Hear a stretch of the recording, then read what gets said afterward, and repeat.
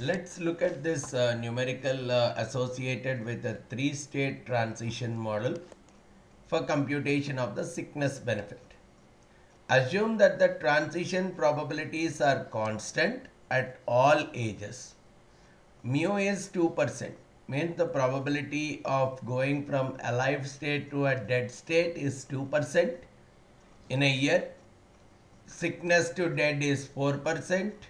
Sickness to alive kind of a stage or healthy kind of a stage is 1%. And alive to sickness stage is 5%.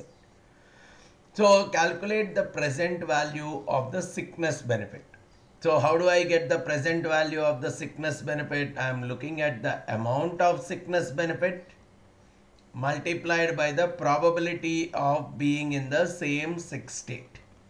So whatever is T, by the time he reaches, right now is 40, by the time he reaches 40 plus T, still being in the sickness state itself. Even he can go to the other state and he can come back, but he has to be in the sickness state to get the benefit.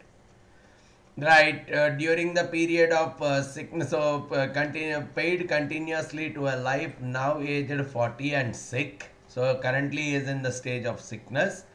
During this period of sickness, discounted at 4% per annum and payable to a maximum age of 60, which means if I have to find out the present value, I am integrating it between 0 to 20 because from 40 to 60 years.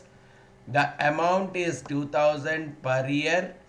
I am discounting it to the present value. So I am doing it as e power minus delta t multiplied by the probability of being in the sickness state itself. So this is what is going to be the present value. Now the delta, we know that the I is 4%. So the delta is going to be log 1 plus I. We know for a force of interest, which is delta is 1 plus I. So we can find out the delta here. So I'll say here the delta, which is log 1.04. So the delta is coming out to this number. Fair enough. Now I also require e to the power of minus delta t. We'll come back to that. Now TP40 in the state I itself, which is always nothing but e to the power of minus integral between 0 to t from delta moving from sickness moving to a dead state. The transition is new. From sickness moving to the alive state, it is rho. So I am talking about these two things being taken out. So rho is 1%, nu is 4%. So it is as good as e to the power of minus 0.05 t. So this part is e to the power of minus 0.05 t. And this is e to the power of delta. We have already got it as 0.039.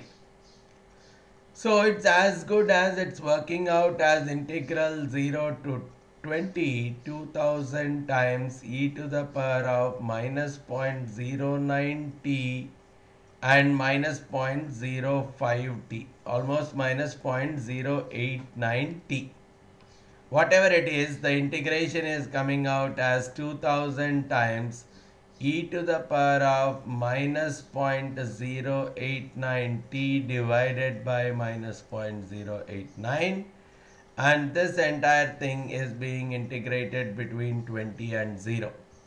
So which will work out as 2000 divided by minus 0.089 into 1 minus e to the power of minus 0.089 times 20.